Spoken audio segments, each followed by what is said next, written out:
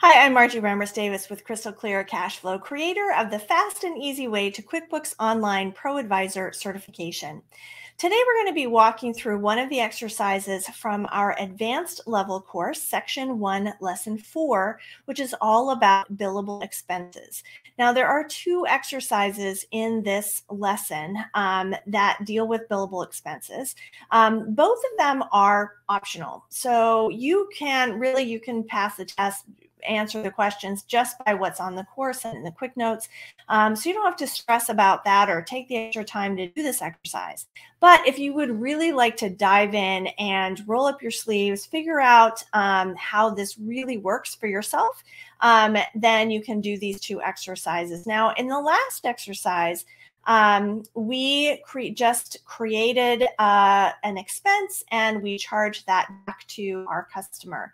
This time, we're going to do the same thing, only now we're going to have a markup, meaning we're going to charge our client or charge our customer more than what we paid for it. So let's go ahead and read this scenario. Before we do that, I can just remind you that if you would like to get your hand on a copy of this exercise for yourself, or you'd like to find out more about our courses, of course, all that information is in the description.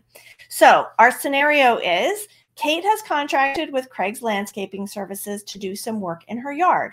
She decides she wants a rock fountain with a cherub. Craig sells rock fountains all the time, but cherub is an unusual request. He will have to buy it from Tim Phillip Masonry and then add it to Kate's bill.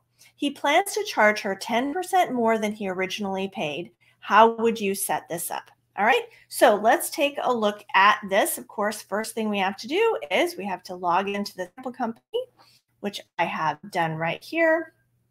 And then before we can do anything, we're going to have to turn on markup and set it to that 10%. So I'm going to go into my gear icon, Accountant Settings,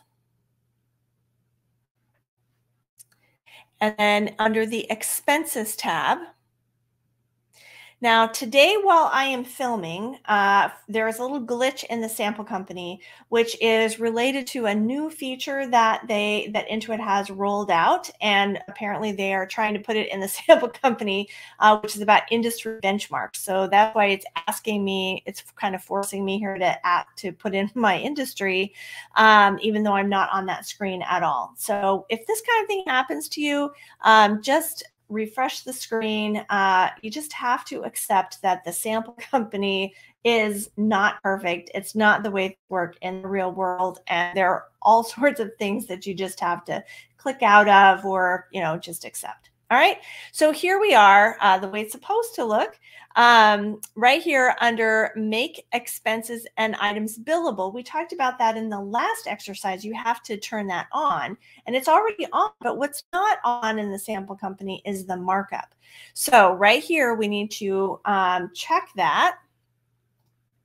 And then we have to say what our default rate is going to be. And in our scenario, we decided that was going to be 10%. Okay, so I'm going to save that and then done. All right, now with that set up, we can create our expense transaction. So we're going to click New, hit Expense Transaction, and we're buying this again from Tim Phillip Masonry. Now, if you are doing this separate from the last exercise, then you will see a purchase order pop up and you can just add the rock fountain from the purchase order. I am in the same session as I did for the last exercise, so I've already used that purchase order. That's why it's not popping up in the drawer for me right now. But it is remembering that the last time I bought something from Tim, it was this rock fountain. So I'm going to, let's see, I think we said, okay, in the items, okay, so in the items detail, here we are, we're going to make this billable back to Kate. And notice that it automatically fills in a markup.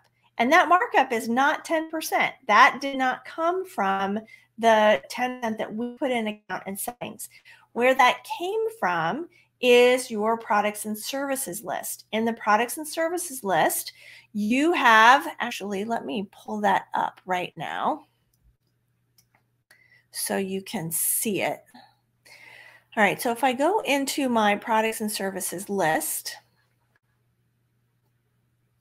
and I look at the rock fountain, and right here is the sales price, and there is the cost. Oh, let me get this off so you can see better. Okay, so here is the sales price and here is the cost. And the difference between that is 120%. If I go to edit, I put in those numbers. I could leave them blank and always enter them when I purchase this item or sell this item. But this is the default right here because I have put it in there. So let's go back to our expense that we were on. So that's where this 120% came on. It's already pre-programmed in there because I buy rock fountains all the time and I already have that. What I don't have is the cherub. So what we need to do now, well, let's first finish up. I got lost here. Okay, so we made that billable. Now we have to add Kate as the customer. Okay, so that's in our items grid. Now what we need to do is in the category grid, we're going to add the cherub right here. The reason I'm not putting it in the items grid is because I don't have it in products and services, okay? Because it's not something that I buy all the time. So for category, I'm going to put this. Okay, so there are, if I type start typing fountain, okay, there are two different accounts for fountain, one that is fountain with no S and one that is fountain with an S, okay? The difference between the two is one of them is an income account and the other one is an expense account. Now, when you are filling out an expense, which we are right now, you have to make sure that you use an expense account right here.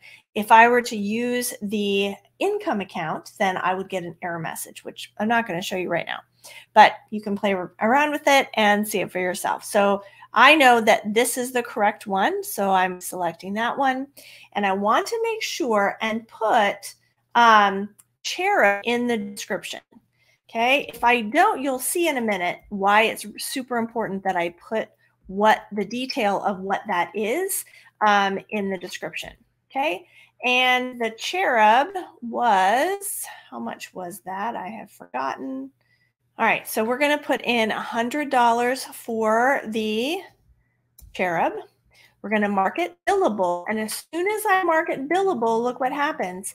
Markup, that 10% automatically comes in. That's the one that comes from the account and settings. All right, so now we're going to put in Kate as the customer, and I believe that is it for that. All right, so then the next thing we're just going to do is click Save and Close. All right, so this is the expense part. So now I bought it. And now what I want to do is I want to charge that back to the client or the customer. And so what I'm going to now is I'm going to create an invoice for Kate Whelan. So I go to Invoice. I go to Kate. And you'll notice what happens is as soon as I put in Kate, those bill expenses show up in this drawer right here. So I have the rock fountain, which already was there. You'll notice it has the 120% markup. And then I also have the cherub, which is right here. It says $110 because I paid $100 for it, but I'm putting 10% markup on it. So right there. And you'll notice the reason that we have to have the cherub description is when I click Add All. So what I want to do is click Add All from the drawer, which is right up here. Notice what happened is that there is no category for Cherub. So if I didn't put that in, I would have no idea what it was. All right. So now all we need to do is click Save and Close, and we're done. If you found this exercise helpful, make sure you give us a thumbs up. If you would like to be notified every time we post another exercise or other helpful video about getting your certification, then make sure you subscribe and click the little bell to be notified. And of course, if you have any questions about this exercise, about our courses in general, or if you have suggestions about what you would like hands-on practice doing in QuickBooks Online, then make sure you comment below. That's it for me. I can't wait to hear your success story.